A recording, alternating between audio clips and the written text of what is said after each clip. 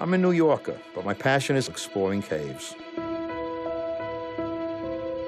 I was in Ukraine when I stumbled over some objects. Those objects were someone's life.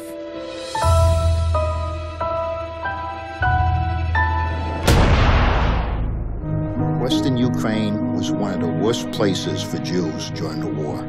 We were hiding, and mother says, Nissel, you gotta find a place. We cannot live like this.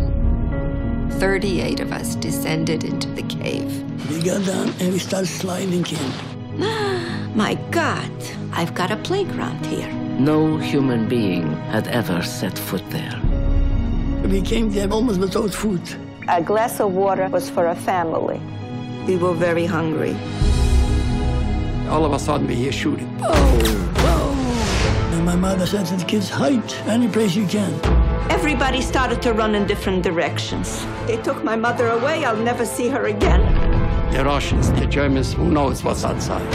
The villagers came with the shovels and they filled up the hole.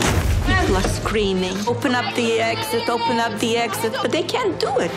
3 days and 3 nights, we were working, everybody.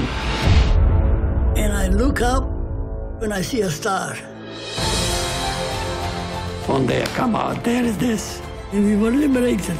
So everybody was crying. They survived underground for over a year and a half. I forgot that there was a sun. Here I am, back. I wanted to say thank you to the cave. I felt like I'm going back in time. We beat the odds. The cave was fighting for me. They didn't get us.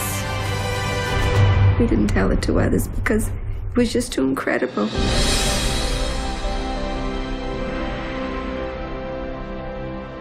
Let's close all the lights for a minute. No, I feel good.